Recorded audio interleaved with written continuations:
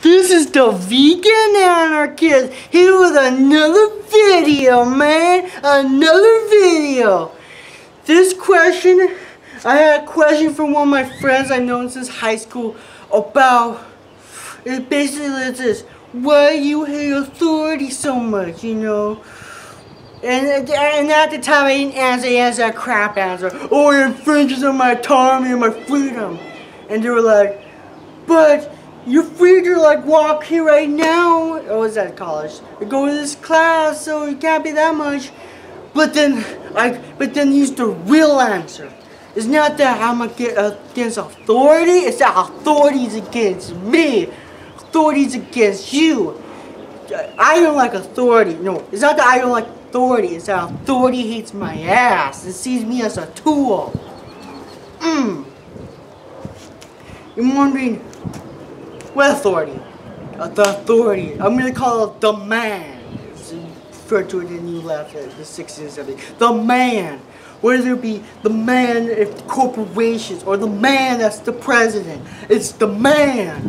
The man is the one that wants me to work for the rest of my life until at least I'm retirement age, only to rip me off of my pension and have me work and waste my life away for subsistent wages. It's the man that extorts me through rents and taxes. It is the man that makes me that tries to indoctrinate me to join the military, just so the man can make extra money.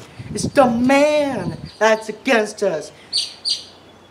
To be blunt, we didn't start the class war. Anarchists and Marxists did not start the class war. The bourgeoisie did. It started since the agricultural revolution. They started it. We're going to end it. You see that? Okay? And you're wondering, the class war, yeah. Because the secret is, authority cares more about its own power than it does you, me, or anyone else. All it cares is about itself. And people are fucking selfish. You shouldn't trust about authority, okay? Especially in capitalism, they're fucking selfish. Like that's like I say it. That was really funny. Anyways, yeah, authority. It is because of someone's authority that the Holocaust happened. It is because of authority that, I don't know, let's see, name a disaster, like a Holocaust or a genocide. More harm has been done by people who follow orders than people who take orders. Even if it's a bureaucracy, it doesn't matter.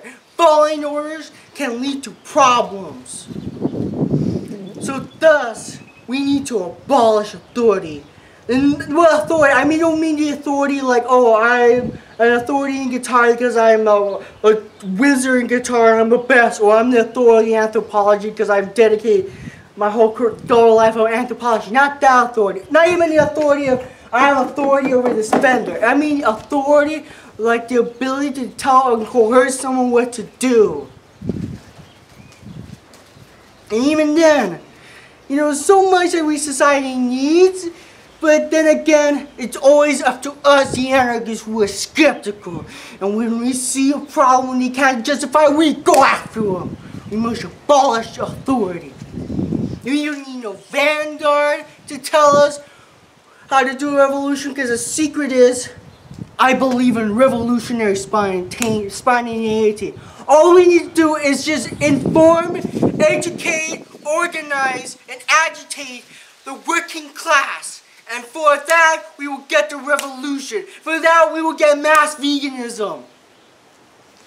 But it's only if you are willing to take up arms against the people who abuse us every freaking day and extort us, kill us, fight, make other people fight. It doesn't matter. They're evil scumbags.